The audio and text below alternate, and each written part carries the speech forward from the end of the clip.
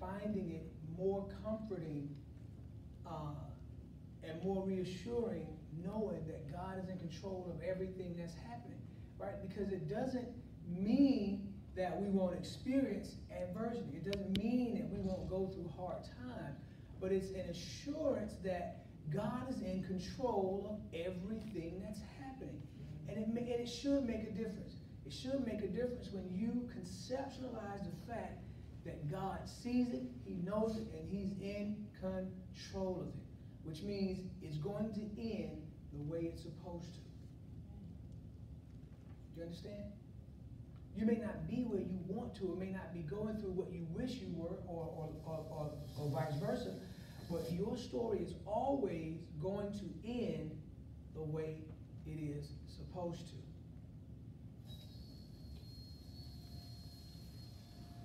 And so we're going to look today at Job chapter 1.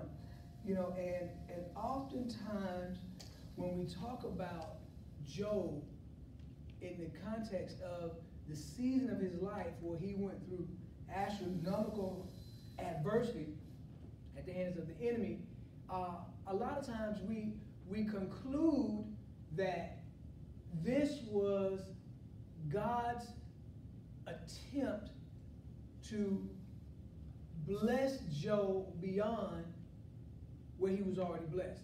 Because when we get to the end of the story, we see that happening. So we conclude maybe God had allowed Job to endure some of the most grueling hardships just so He could bless him more.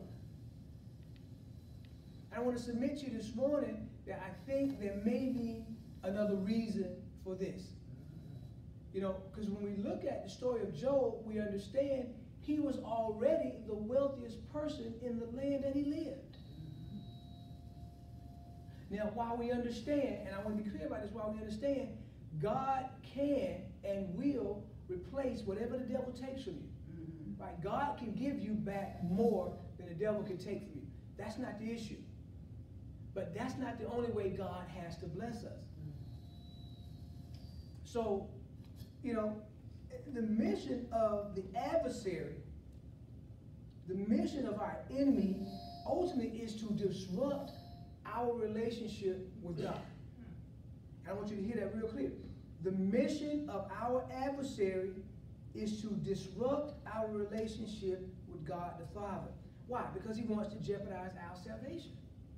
Right? That's the only reason the devil fights believers so hard. He wants to create a wedge between us and God. He's hoping that because of our separation from God, or as we disconnect from God, we'll risk our own salvation. That's the objective.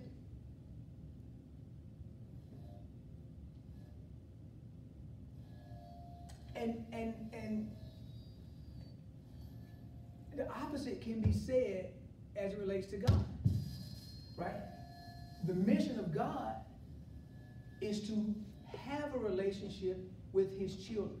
That's why he sent Jesus to die for us, right? So that we could be reconciled, or our account or the sin that separates us can be wiped away, so that we could have a better relationship with him, or a relationship with him. God wants to be in a relationship with his children.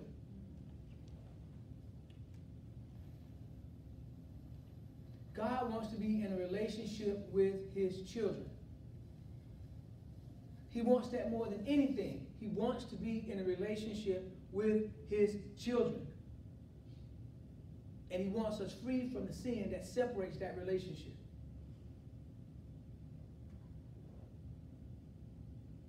So I want to point out some things that you know, Job chapter 1, verse 1, but I want you to look at them in a slightly different way. Because there's an interesting exchange that happens between God and the accuser, or the adversary.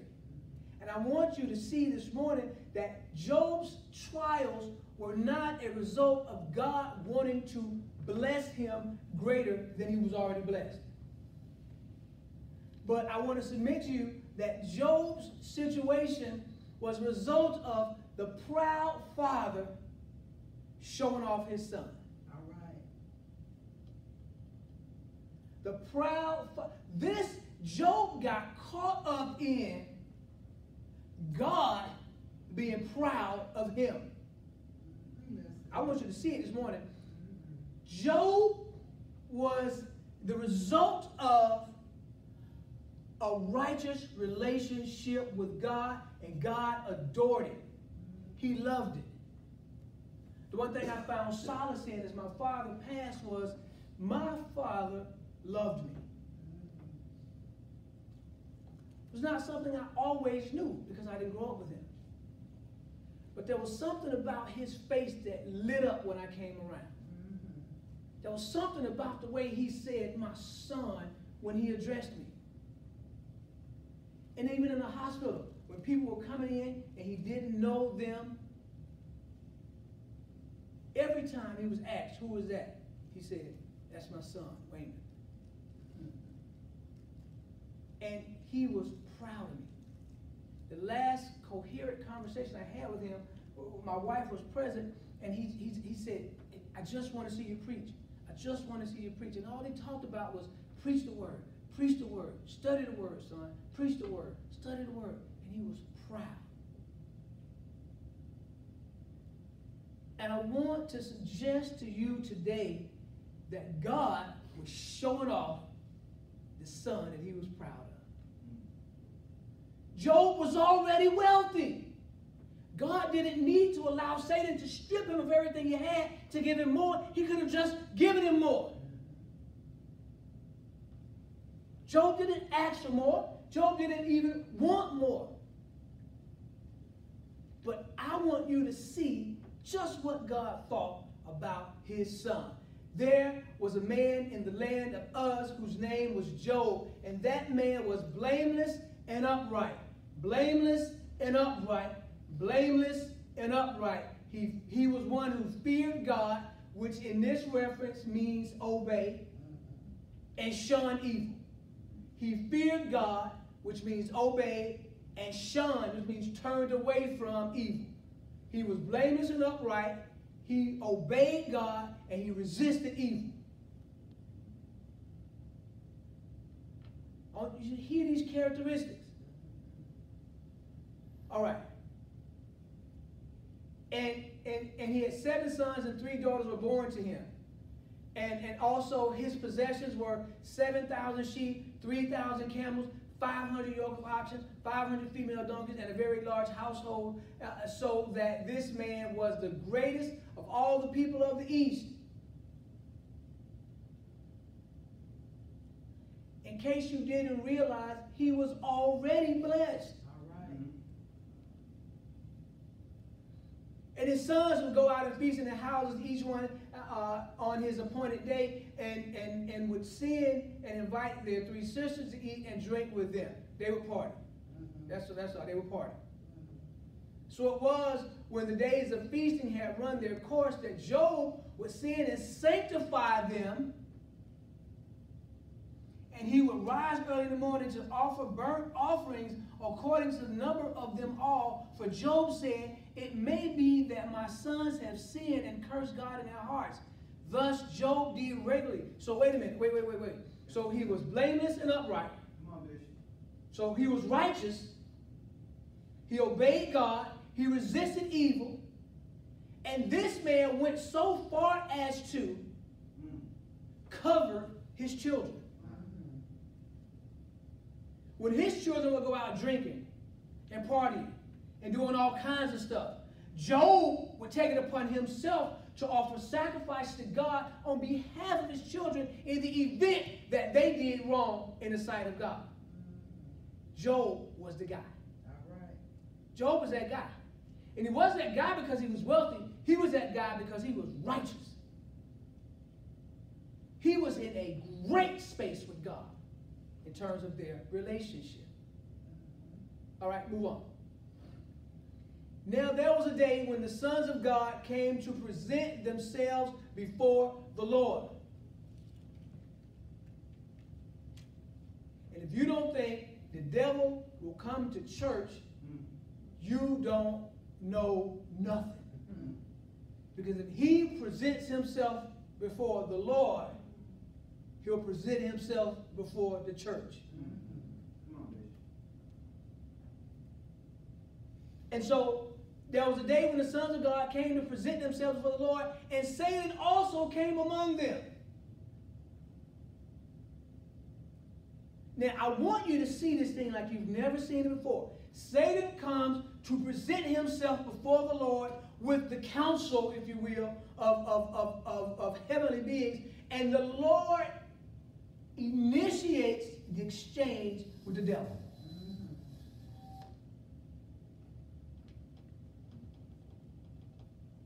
See, sometimes it's okay to get off first. All right, all right. See, we can't just run to the word when we get hit with adversity. Or we can't just go into prayer when something breaks down. Or we can't just decide we're going to fast when our ends don't meet.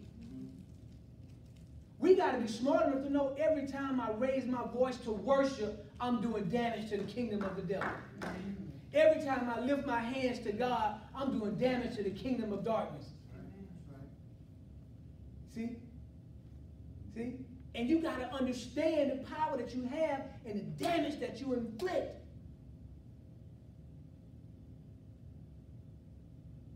So the Lord said to Satan, because God is in control, and he's a bad, bad man. He said to Satan, where do you come from? As if he didn't know. Well, you know, let's play the game. Where do you come from? And Satan said, from going to and fro on the earth and walking back and forth on it. Just prowling around, just like a snake. Just looking for somebody to take out. Looking for somebody to disconnect from the Father. Then the Lord said, not Satan, the Lord initiates the exchange. So wait a minute. So you've been just going back and forth in the earth, huh? Just roaming around. And we know what your purpose is, right? Steal, kill, and destroy. And that launched against believers. Because you're the king of all haters. So the Lord said, have you considered my servant Job? Now I want you to watch the words that come next, because we started out hearing about Job's characteristics. Now God himself describes Job to Satan.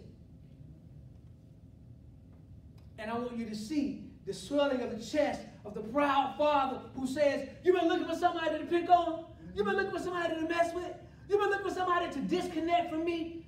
I got a son down there who you don't want there day of. All right, all right. I got a son down there who's righteous. He's blameless. He obeys me, and he resists evil. Even when his children sin, he offers sacrifices. That boy loves his daddy. So while you around there looking for people, did you miss him?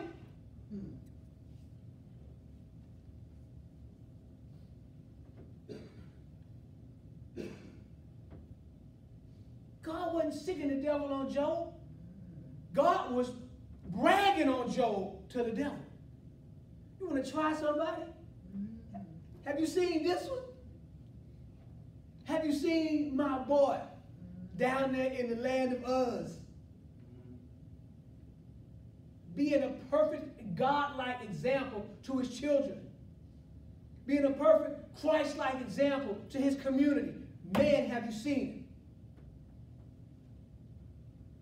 Watch what God goes on to say. He says, my servant Job, that there is none like him on the earth.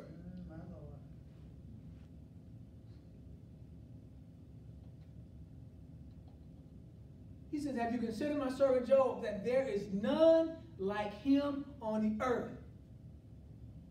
That's like standing in the stands and watching your son throw the winning touchdown. All right. and everybody knows that's your boy. Or watching your daughter be the first African-American girl to win the International Spelling Bee, and you like, that's my baby. Y'all like that? Yeah, that's good. And God saying, ain't nobody on earth like Job. And when we talk about Job, we never really distinguish that characteristic that even God the Father uses to describe him. We say he's rich, we say he caught hail, and God restored him. But we never say, you talking about a man after God's own heart? This man had a relationship with God like nobody. Because God said so. God goes on to describe him as he's blameless and upright. He fears God and shuns evil. Now we know we will never achieve perfection. But just to know that God is proud of me, that'll do it. All right. That'll do it. Amen. That'll do it.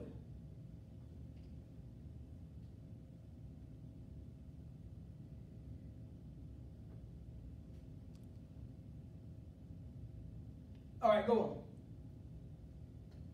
Now, watch this. So God says, that's my boy.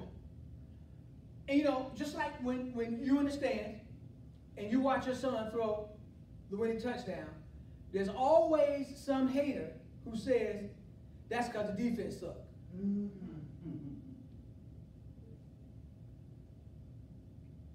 That's because the cornerback's sorry.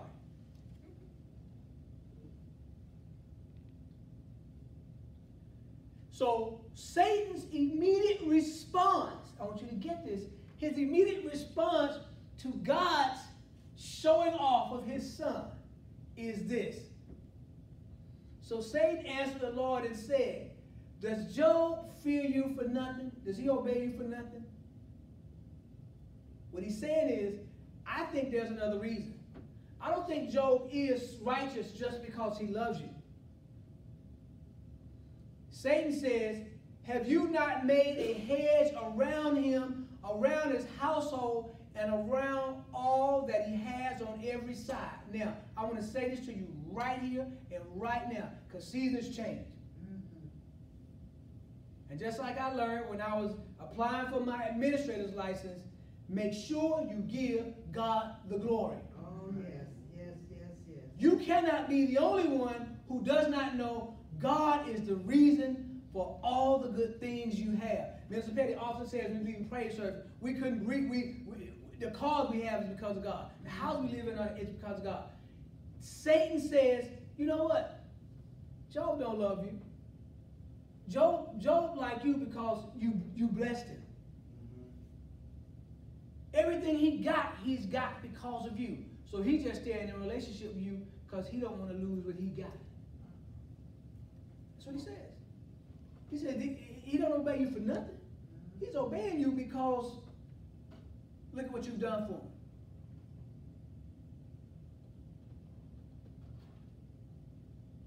You have blessed the work of his hands, and his possessions have increased in the land. Satan knows God is reason for all the good things we have. That's why he's so mad at us. And he's going to do to Job the same thing he tries to do to us. Oh, yes. But now he says, stretch out your hand and touch all that he has, and he will surely curse you to your face. So the devil is so slick. He said, wait a minute, don't show off your son to me, because I'm not impressed. I think the only reason the cat is involved with you the way he is because you blessed him like you are. I go one step further. I guarantee you, if you took all that stuff away from him, he would turn away from you. And if you don't think that's exactly what he's trying to do to you, then just take a look around at your own life sometime. All right now. And see why things are going the way they're going. And notice, as I'm going to show you, it's not God doing it. It's God allowing it. God doesn't cause bad things to happen, but he will allow them to happen. And this was not to teach a lesson. This was not to make Job more mature. And this was not to bless him. This was because God was so proud of his son that he says, you know what? If you want to try somebody, try him.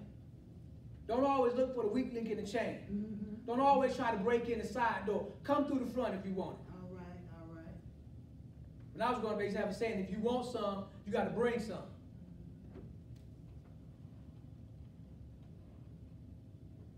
And the Lord said to Satan,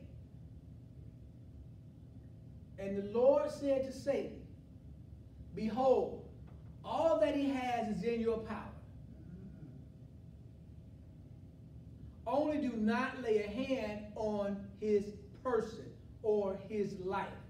So Satan went out for the presence of the Lord. Now, this shows us one thing right out of the gate.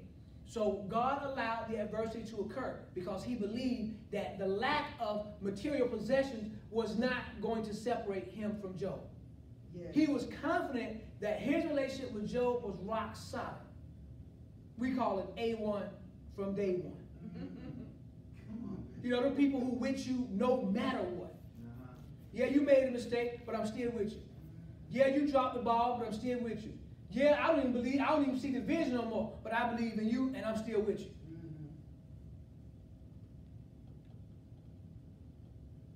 God was so confident that Job's relationship was based on Job's desire to be righteous that he said, you can have at all he has, but you cannot touch his life, which meant God's power is still the ultimate power. See, that's where we find hope. So whatever Satan is doing to you, or whatever he is blocking from you, or whatever is going on in your life from an adversity standpoint, know that God is in control of it, because the devil can only do what God allows him to do. Amen. He said, you can have the stuff, but you can't have Job. And so sometimes God allows this because he is so convinced. Imagine that for a concept. We spend our whole life, or most of our Christian life, trying to be righteous. What if we actually were? Well, we actually are. It's a gift. You just have to receive it. But what if God honored our righteousness by saying, you know what? Instead of picking on the baby saint, why don't you pick on this one? All right. Instead of picking on the Christian who don't understand the word yet, why don't you try this one who always in it? Instead of always messing with the ones who only come to me when you mess with them, how about messing with these who fast every week, who tithe every time they take something in, who forgive every time they've been hurt, who loves everybody who doesn't love them? Why don't you try some of them sometime? Because I believe they my ride or die. They my A1. They ain't leaving me no matter what. Even when times get tough, they still call out to me. They still got their hands lifted and their voices raised up. And they still giving me glory. Even though they're in the pits of what is presumably their hell on earth, they still lift my name up. They ain't going nowhere. And so if you want to pick on somebody, pick on them.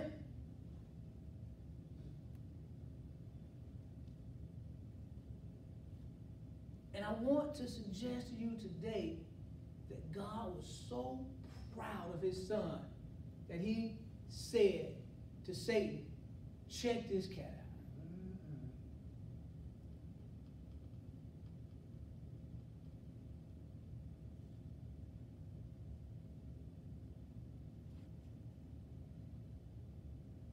out. Something you see kids do something and you know they weren't sure they could do, but they achieved it, and you're like, man, look at that untapped potential. And it gives you that sense of pride.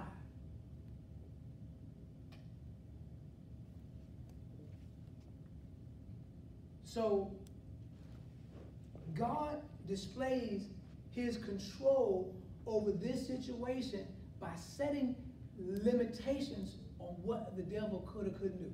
All right. Now, what if you take that away from this church today? What if you leave from here thinking no matter what it is, God has already set the boundary? So when we say God won't put more on you can bear, you don't have to look to find that verbatim. You can just look right here in Job. Because God sets the boundaries that Satan is even allowed to test you. Because he knows how much you can withstand. All right, let's prove it, because most of you know how the story ends. Most of you even know the middle of it. Most of you don't maybe know the middle of it. You know how it ends. Did God's gamble pay off? Of course it did. Amen. 41 chapters later, Job has to pray for his friends who put their 2 cents in to what was going on between him and his father. And God said, because of the words you've spoken inaccurately regarding me, the only thing that's going to save you from my wrath is for Job to pray for you. Because I was with Job the whole time. I was with Job the whole time. I never left Job.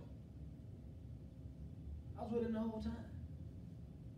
So yeah, God is a rewarder of faithfulness, right? He did reward Job's faithfulness.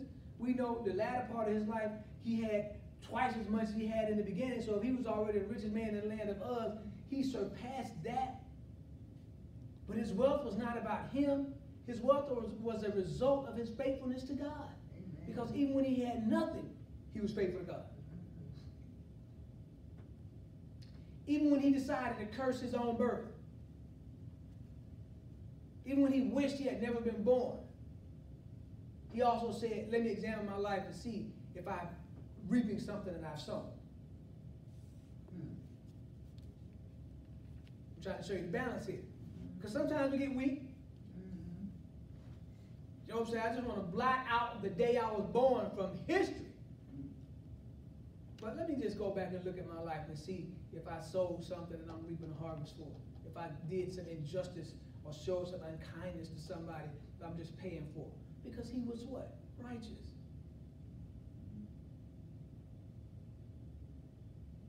And even though sometimes he went through some issues within himself because of what he's going through, the Bible says he never charged God with any wrong. All right, come on.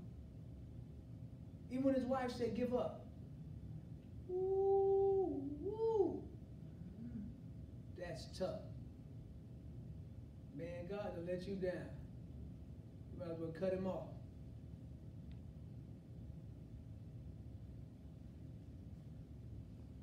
Job stuck in there. And God's assumption about the essence of his relationship with Job was true. It was spot on. It was validated. Because Job proved he was consistent with God, whether he was abased or bound, whether he was well-fed or hungry, whether he was in need or had plenty. Ooh, sounds like Apostle Paul to me. All right, all right. And sometimes some of us just love God no matter what. Amen. And nothing can be done about it. Amen. Amen. My stepdad used to sing a song, the only good thing he ever did, but he used to sing a song that says, I just love the Lord and I don't care what people may say. I just love the Lord, I'm going to serve him any old way. Sometimes I'm up, sometimes I'm down, almost level to the ground.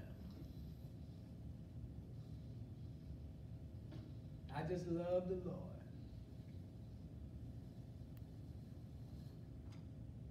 What is God saying about your relationship? Yes. Right? Let me help you with that. I know we make mistakes. I make mistakes. I know sometimes we fall short. I love that song. I might not get it right sometimes, but I love you. Oh, yes. I may slip up and fall sometimes, but I love you. I think the wrong thing sometimes, but I love you. Right? But where's your heart? Do you do what you do because you consistently do it because you love God? Because you're thankful? Because you're grateful? Because you appreciate what he did for you? Or you do it just because you're a Christian? And my God, it's only once a week now. And my God, it's only 10%. And my God, it ain't going to kill me to say nice things to her. What's it all about him? Proud Papa. Proud Papa. All right.